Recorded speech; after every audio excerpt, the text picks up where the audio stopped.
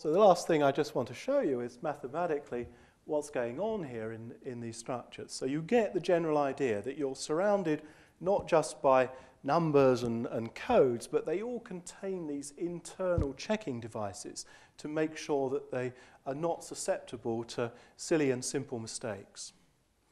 So what happens here is that there is some, you've got some code number, which I'll call A1, A2, A3, A4, up to AN. It's got n digits in it. So this might be your mobile phone number. If it starts with letters in it, you carry out some operation to turn the letters into numbers.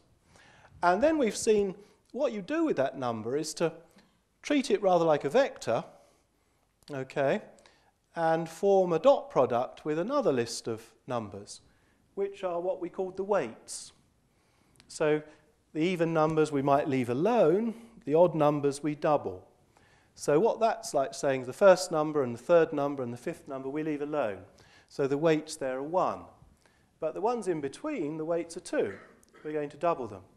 So we take our code number and we form a dot product with this vector of weights. So what that dot product means is that it's A1 times W1 plus A2 times W2 plus A3 times W3, and so on, all the way up to AN times WN.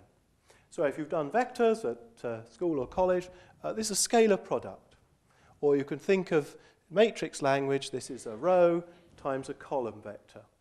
And the answer you get when you multiply all those things together and add them up is just a number.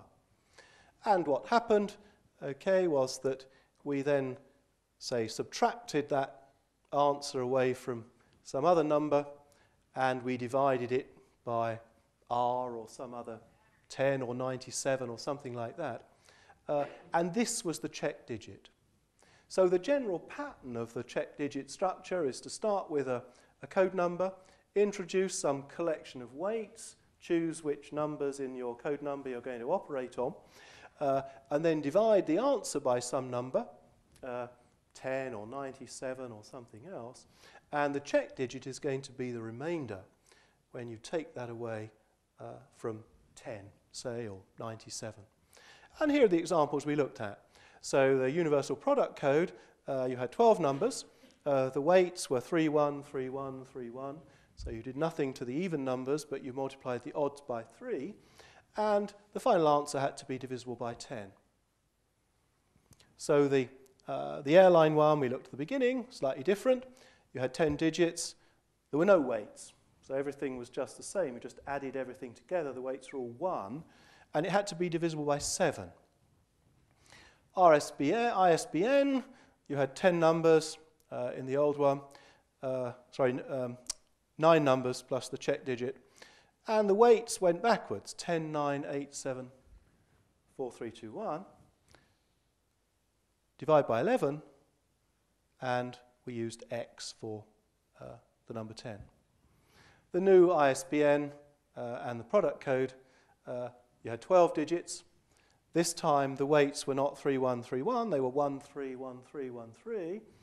You multiply this by A, and the answer had to be divisible by 10. So this is a general type of structure for producing robust codes. The only one that's really qualitatively different, that uses more sophisticated mathematics, so uses a different algebraic structure than just multiplying these things together, is that on German banknotes. It uses a non-commutative arithmetic, not ordinary arithmetic, developed by Gauss in order to produce their check digit codes. Well, you've probably got extremely worried by this talk that the whole of your life is surrounded by modular arithmetic and codes and numbers. But finally, as a comforting thought for today, let me show you this picture, which should convince you that sometimes you don't need numbers at all. Thank you.